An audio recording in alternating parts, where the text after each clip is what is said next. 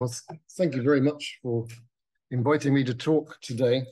And thank you very much for giving us the funds to begin this study, which has a very long title, using HSPMCA to analyze cerebrospinal fluid samples from patients with unconfirmed sporadic Creutzfeldt-Jakob disease and a PRNP codon 129 MV genotype to search for possible missed cases of variant CJD. So that's a bit of a mouthful. Hopefully in the next 10 minutes, I can explain what that means, why we think it's important, and how we intend to go about doing it. So as has been said, I'm Alex Peden, and I work at the CJD Surveillance Unit with Diane up in Edinburgh. So as has already been very well explained, prion diseases can be sporadic, they can be genetic or acquired. And the molecular basis of these diseases is the conversion of the normal prion protein that we all express in our bodies to a misfolded disease-associated form. And the commonest form in humans is sporadic CJD. And we don't know the cause of this. It's possibly a spontaneous conversion. We do know that prion diseases are affected by a polymorphism and genetic variation at one particular important site called codon 129. And this position, this amino acid position, it can either be methionine M or valine V.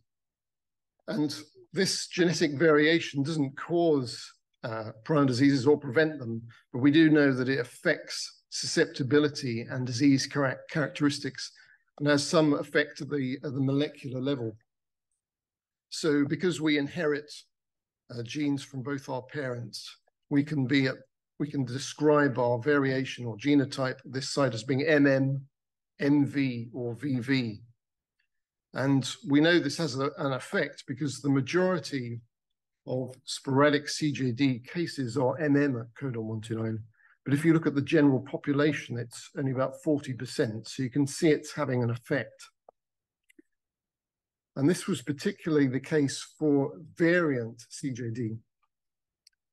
Variant CJD is an acquired form of the disease. And this has been causally associated with bovine spongiform encephalopathy, the epidemic that occurred in cattle in the late 1980s and early 1990s. And this graph here shows the variant CJD epidemic. And this was principally a problem of the United Kingdom. So the blue bars show United Kingdom cases, but some other countries were affected, notably France. And nearly all the cases of variant CJD were MM at codon 129. And another stark feature of this disease was it affected much younger people. So it had a median age of death of 28. So the question is, we've seen the epidemic thankfully tail off, and most of the cases were MM. And the question is, would other genotypes, the MV genotype and the VV genotype, would they also be affected? And we know that there have actually been 2 cases of variant CJD identified that were MV at this site. And there's a lot of experimental evidence that suggests that these genotypes, MV and VV, that these patients would be susceptible to this variant CJD, but possibly after longer incubation periods and maybe with a different age profile as a consequence of that, and maybe different characteristics of the disease. So in the lab, and now being used for diagnostics, is the conversion assays, and in particular, the real-time quaking-induced conversion real-time QUIC assay. And this is routinely applied by us in the CJD surveillance unit to look at cerebrospinal fluid samples. And as has been described, this sort of reproduces the prion conversion process in an experimental setting, and it accelerates it. So you can take a small sample of cerebrospinal fluid and you add it to an excess of normal prion protein, and you subject it to certain conditions, shaking and incubation, and you can actually monitor prion conversion in real time. And this technique has been shown to be very, very sensitive for detecting sporadic CJD. So we can detect with a sensitivity of about 92%. But because this technique is about the replication of prion proteins, it appears to be strain dependent. So it is affected by the subtypes of the disease. And notably, it's not effective at detecting variant CJD cases, as we understand it anyway.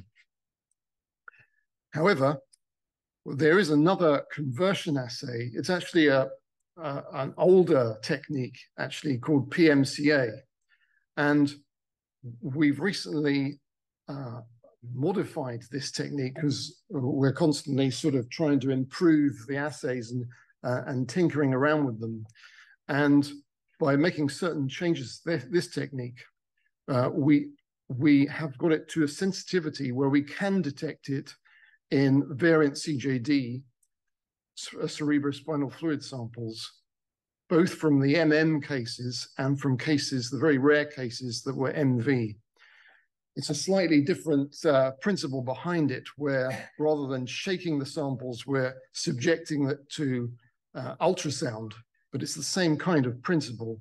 But for unknown reasons, actually, this is just a better technique for detecting variant CJD. So we want to address the question of whether we're missing cases of variant CJD. And this is a question.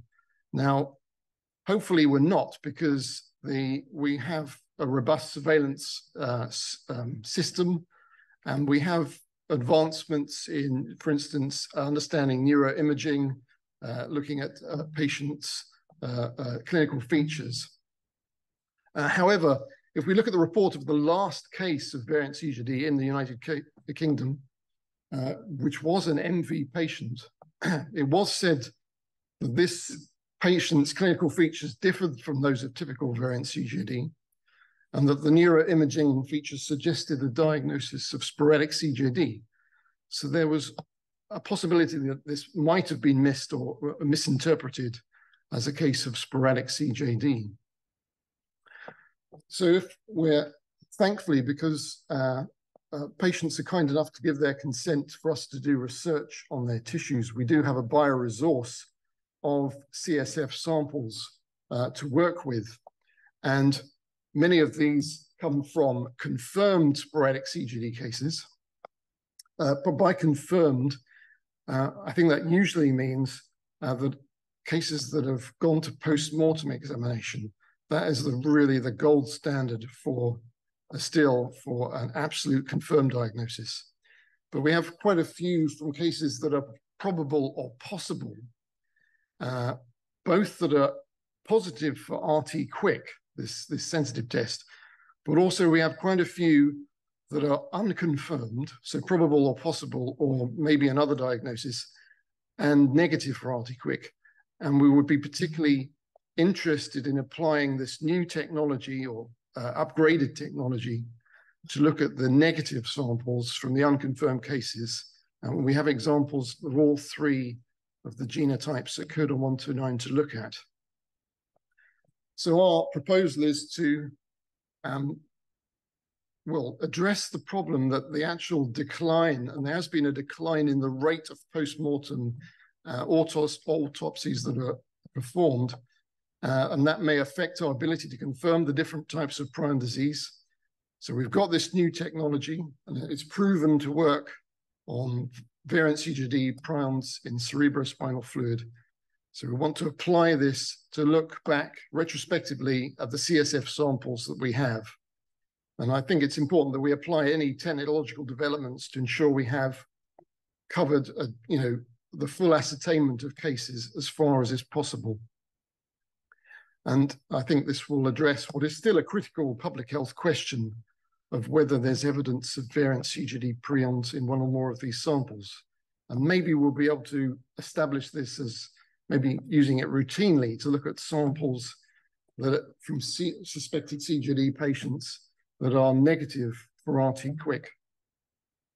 So I'd like to thank once again for the support network for giving us the money to do this. I'd like to really thank the patients and relatives. Without your consent to work on your samples, we couldn't do this analysis.